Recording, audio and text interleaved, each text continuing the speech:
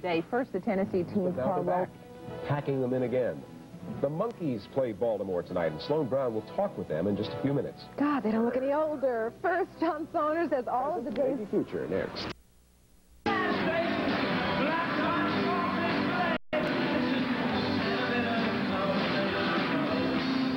Acts this summer. Night Stop reporter Sloan Brown caught up with two of them today, along with thousands of other fans. Oh, yeah. Remember screaming and crying and being madly in love with your favorite monkey?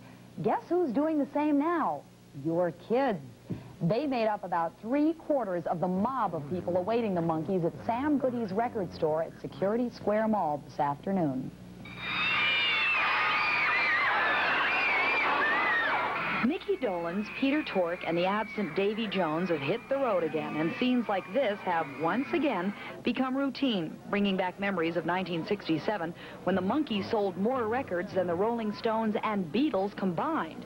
Today's appearance was announced for 2 o'clock, and just like 20 years ago, fans started lining up early. 8 o'clock this morning, they were starting to get in line. And the line went around the mall before we even opened the store this morning. So they've been here quite a while waiting. And like you can see the bracelets on the Monkees, the girls in line were making bracelets while they were waiting. It was all excitement going down today. Security was tight, the store's gate staying down until security people were in place. And just like you know when, the fans were enthusiastic, some bordering on manic, just like the 1960s.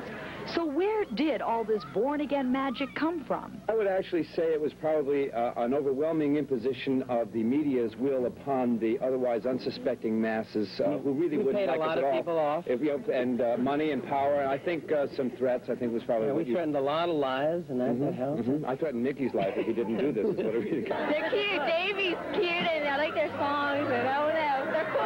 They're cool. They have a lot of musical talent, and they know how to use it. More than some of the bands we have nowadays, and kids just like talent. When I was young and growing up, they were the band. We stuck by them, forget Herman's Hermits, forget the Beatles. We were Monkees fans. And it's really exciting to be here and see them again. When you guys first got together, in 1932.